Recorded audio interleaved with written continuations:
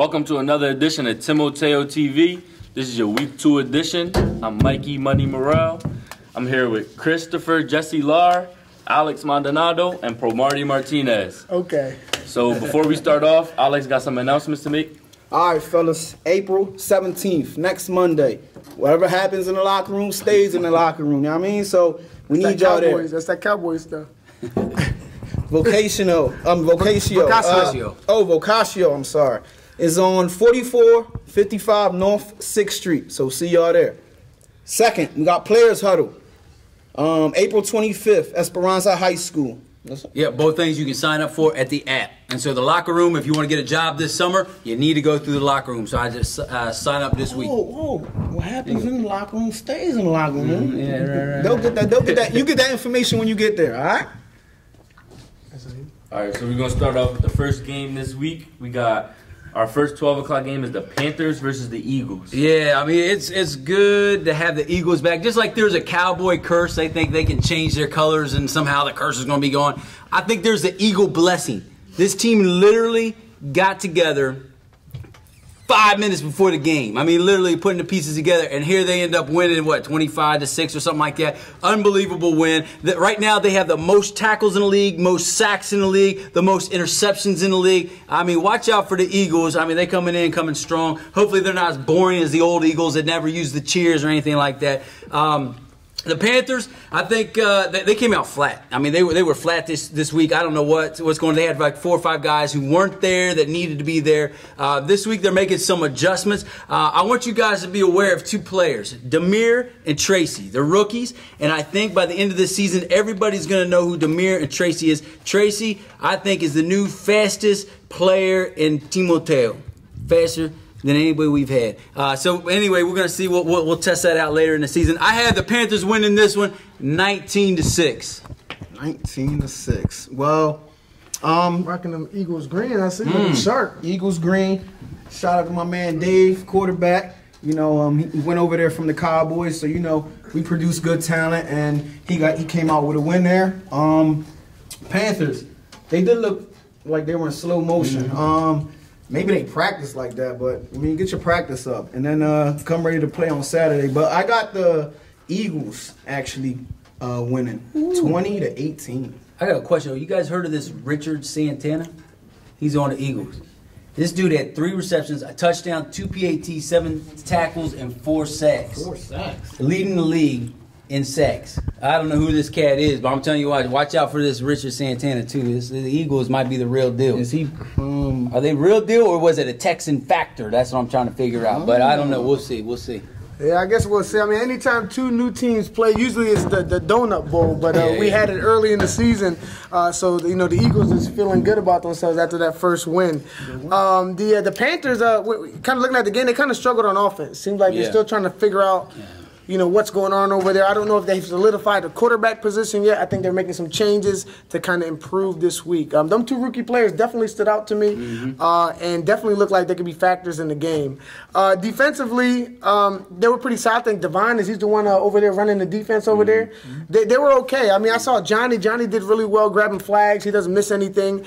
And then you had Devine, who also had 5 tackles as well. Davon. Brown. We just call him Brown. Brown, yeah. He looked pretty good too. Eagles on the other hand, I don't know. They're real confident kind of going into this game. But when you look at the tape, you know, they scored 2 defensive touchdowns. You know, without them 2 defensive touchdowns, it's a 1-score game. And I don't know if they have what it takes to really be a factor in this league. They might get a rookie humbling this week. I'm not saying this game is very important for them, but if this game doesn't go well against the Panthers, it could mean the turmoil of the team, kind of, because it doesn't get any easier than this. The Panthers are right now, they're not in stride. They're kind of struggling. Dave did impress me. He did play well. But it's all about development. Can the kid grow? Can he get better? Definitely, the one thing that impressed me a lot about the Eagles was the leadership between Jihad and Xavier. They really came out there and started running kind of things over there. And I don't know who's coaching the team over there, but definitely looked like, he knows how to put pieces kind of together. I heard he's a good coach. I heard he's good looking too. I'm not sure. But yeah, so Goldo, the kid you were talking about, Richard, yeah, he definitely came up and played. He's a hustler. He's got a motor. I think as the years go on, people would definitely get to know his name. But in this game, I'm not going to give no rookie team no respect in this thing. I got the Panthers winning. They're bouncing back. And I think this is going to be a humbling experience for the Eagles. I think the Panthers win 30-6. Yeah. 30-6.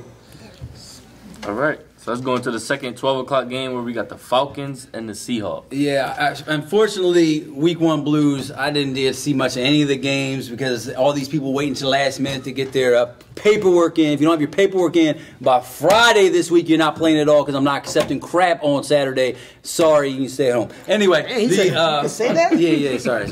Anyway, the Falcons. I'm excited about the Falcons in terms of I like their coaching staff.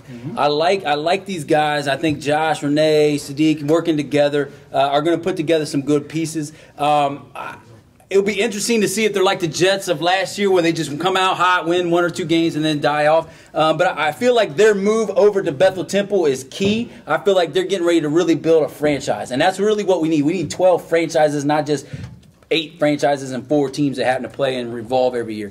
Seahawks, all the pressure in the world's on the Seahawks. This is their year, right? I mean, next year they're going to be in rebuild mode because everybody and their mom over there is 18 years old, and they're all going to be out. And their mom. And their moms. And I think there's so much pressure. It's going to be interesting to see what they do. I think it's really them and the Colts that are head and head, and I can't wait to see them Week 5 or Week 6 to see them face off. But as of right now, I think the Seahawks are going to win this one 27-13. Wow. I don't see Seahawks and Colts. I think the Pac-9 got something to say about that. But the Falcons, they already lost to the Seahawks, so you know what I mean. They'll be good. They'll be the third. Like last year, the Colts turned it on in the playoffs. They took us out. So I want to speak about the Falcons at first. I just think that the coaches got to let that speed go, man. I feel like they hold their speed back. They should create, opportunities for their running back there to play more wide out position because that speed, speed kills. Yeah, they definitely got to use Yasir a little bit better. Yeah, they definitely do. Yeah. They hold that guy back, and I just think that the coaching staff this year they look better in Week 1. The Seahawks. I want to speak about a kid named Mikey, man. Sat out first half, disciplinary reasons, but he can learn from Cam Newton. I thought he had to do the SAT or something like that. He can learn from Cam Newton. Cam Newton sat out 1 year and then went to the Super Bowl. Any idea what he did? I don't know what he did, but he should have that same Cam Newton year. Try to take his team there to the Urban Bowl. And I got the Seahawks, man. I got the Seahawks 30-6. I was surprised how good Amir did that first half at quarterback. I think there could be a controversy on the Seahawks at QB. You know what? He has a better arm than that kid. Yeah. He does the velocity. Vision. The velocity is like he definitely looks more coachable as well. Yeah, I definitely seen him taking a lot of direction kind of from the coaches. But Seahawks as well. I just think that on that side, it's my Jesse. You already said your score. All right, go. Seahawks, I think they're super athletic on defense, and I think they just stay in the same defense, and they should get a little more creative. And I think when they get more creative on defense, they'll finally win a playoff game. Man. No, it could be the year for sure. But just so you know, the more you talk, the less I can talk. Okay.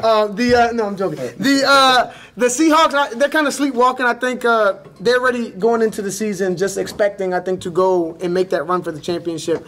And I think they're losing focus of some of the small stuff, that it takes to kind of get their discipline and things like that. And I think they need to bring it down a notch. And really kind of focus in. And I think if they can do that, they have the talent.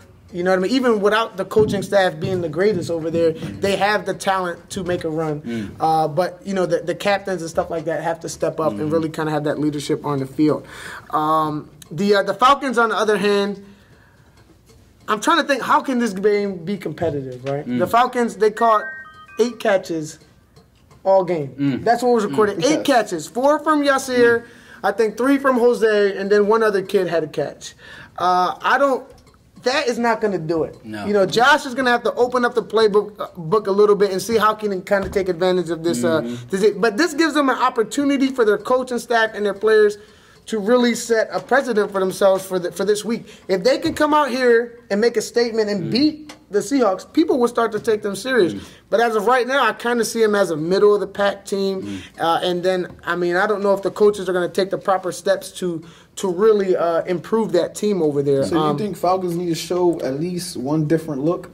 Yeah, I mean, yeah, they got to open it up some over there. Show Yeah, a different look. Yeah, I mean, when you talk about they must have been running the ball a lot if they're completing only 7 passes. Ant's a smart guy, man, and he's very talented. He does a lot of stuff. I still don't know quarterback is his thing, but maybe after this blowout, I got the Seahawks 40 to 12 maybe in this game.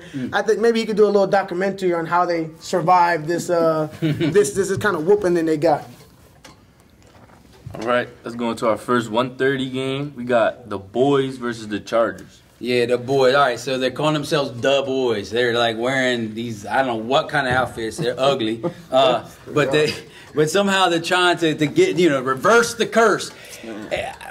I don't know, reverse it. They're not going to be any good this year. But the thing is, you got to look past the wins and losses, right? What they're doing is people don't realize this.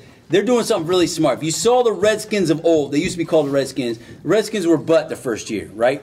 But what they were doing was they were laying a foundation. First couple years. Yeah. To win multiple Urban Bowls. That's what's happening here. They said, you know what? It's time to rebuild. It's time to set a good foundation so that we can be better a couple years from now. And I think that's really where the direction they're going. And I think that they're setting some things in place. And I think a couple years from now, they're going to be right back on top, winning the whole thing. The Chargers, on the other hand, I mean, it's Vikings in yellow outfits. It's the same thing. They always have these freakish athletes that end up showing up and can't win a game. Now, these guys, right, the quarterback, I like this quarterback, but the dude's throwing it deep every single time. Cameron has a rifle. Stop going deep every freaking time and start chopping the tree little by little by little. Start taking it down the field. And I'm telling you, this dude I think this team can win some games. They got a supportive church. They're even talking about bringing cheerleaders to the field this week. I'm just saying, everybody's gonna be watching the Chargers now. But yeah, I have the Boys winning this one this week though, 25-19. I had a question. Why are you not coaching the Chargers?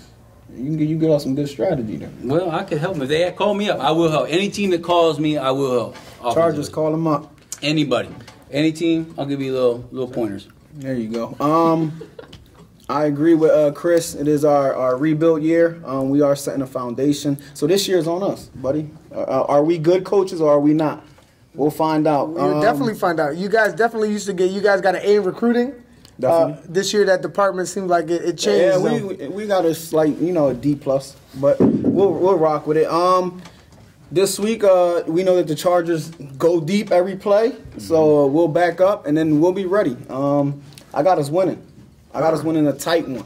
I got us winning 21-14. 21-14. Yeah. The Cowboys are definitely rebuilding. I know this is a hard transition for the coaches, but on the bright spot, what I did see, I seen the boy Carlos. Carlos was balling a little bit. You know what I mean? So now, usually, with all the athletes that the Cowboys had, Carlos probably wouldn't be playing a lot. Now he's getting in there. He's getting in there with Noah and some of these other guys who. To see, kind of build that kind of chemistry.